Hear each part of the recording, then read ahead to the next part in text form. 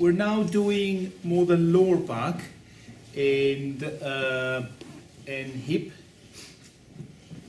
I will use now two towels, the T towel. So on the lower, you just hang it to the underwear, and then that pillows. Do you have any pillows? Yes. Good. Just as a reminder to bend the knees even more, and then can you take the yes? Good, and tuck this under. Thank you. Great. So that's the preparation that we're treating with. Start with the oil. Thank you.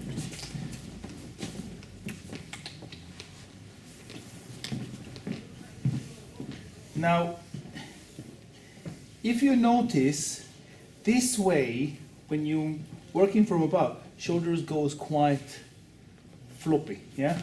So you can do that over here, but when you do that, look at my wrist joint. Yeah? It's quite bendy, right? So another really nice way to work is, I put a little bit too much oil, so I will just drape it a little bit, yeah? Is to do, coming from here, and with the thumbs, working on the side this way. And it's kind of a really nice and easy way to work on the spine. You can do that with both hands. So it's massaging the erector spine. You're coming from the outside onto inside. You can do that as well with the knuckles. And if you create enough pressure, it feels very easy and very nice.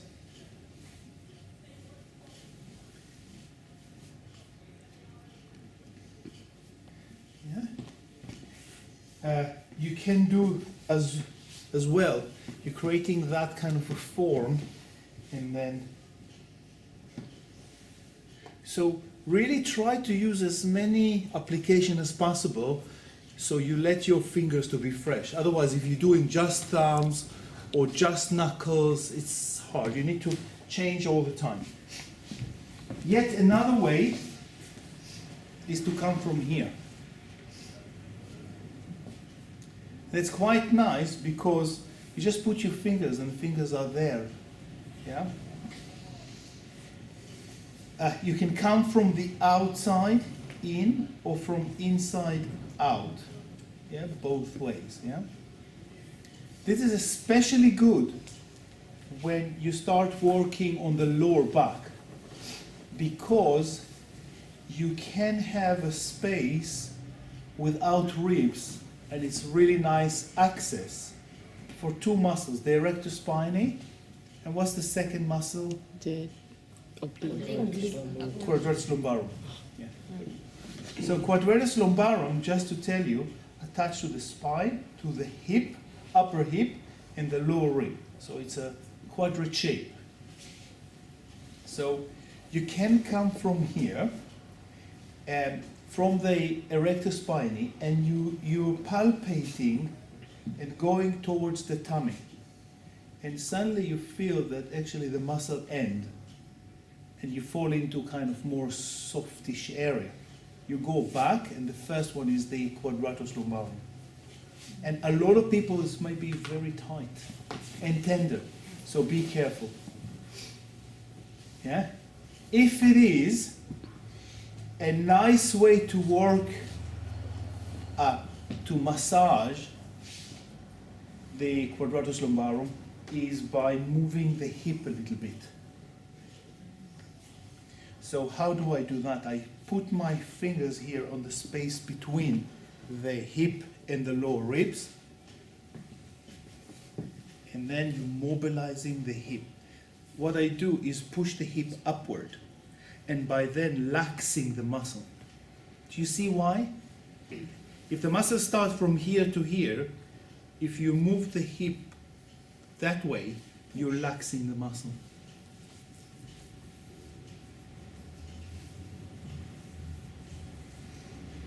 Yeah? You can relax the muscle, or you can rotate the lower back a little bit. Yeah, you're pushing the hip this way.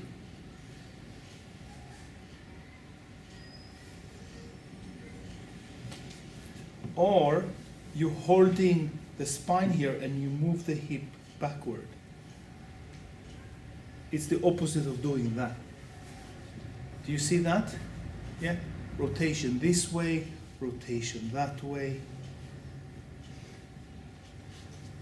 Yeah? You can do the same technique coming from here. So you're looking for quadratus lumbarum.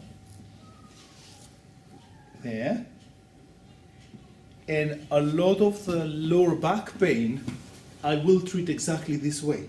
I'll come from the outside, quadratus lumbarum, treat the erector spinae. Then you can come here and do some mobilization to the hip.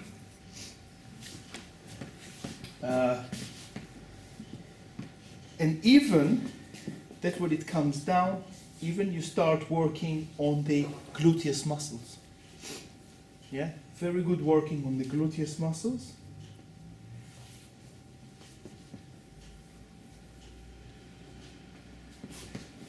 Sacrum itself as well. And coming from this direction,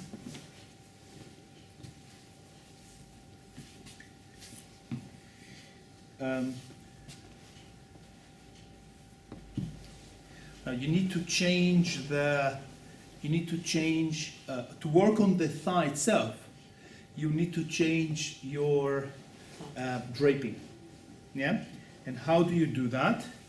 You're taking draping and then you put that in between the two legs. Yeah? And then with the top towel, you're creating a saddle, yeah, like that. So the towel goes all around, yeah. It's important to have two big towels for that, yeah. And then you can have a nice area. I just want you to come and see it, yeah. You're creating a nice area that you can work on. Can we take this up, yeah? And thank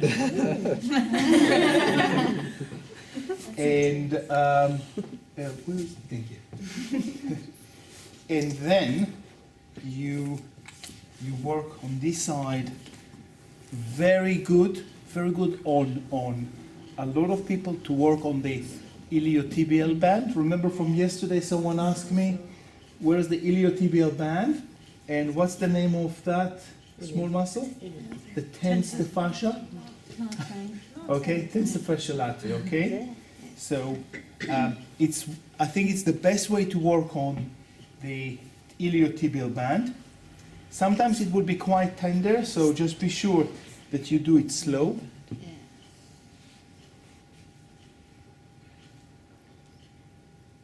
Yeah. If it's too tight, you can even work a little bit to warm it this way.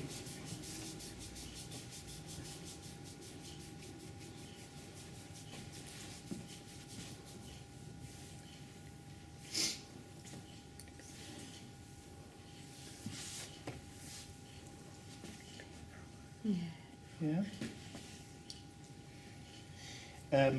At times what happens is that the tensor fascia latae, when it's very tight, means that the amount of movement in the hip joint is not as good, and that means that the lower back would move more and it will be abuse. So really try to think, if you have a problem somewhere like a backache, where the area that would not do enough movement, or where areas that do too much, and trying to even this up. Yeah? A nice way with the thumbs underneath. Okay, okay. What I would like to show you, oh, these are small. Yeah, they are too small. I know, so, sorry. Yeah, that's okay, that's okay. Just to be sure, just you see if the towels are small, it's very hard to, thank you, it's quite hard to work, so I would just want to show you the draping that is very important. Yeah, let's take that. So, I'll take that out.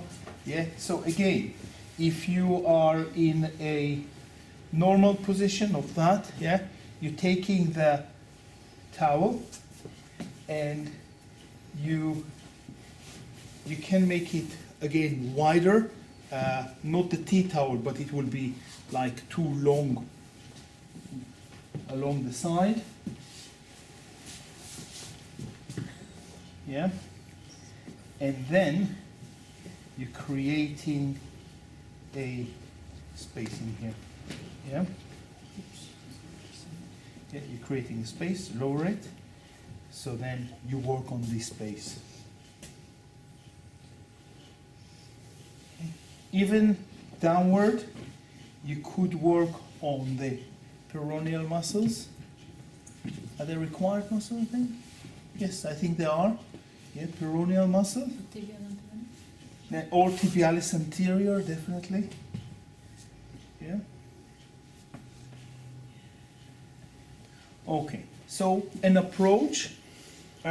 What I suggest, we'll do this session, try to find out all the muscles working from all the direction, and probably after that we'll do another session to refine that. Okay, because it's quite a lot. Okay, so let's start, shall we?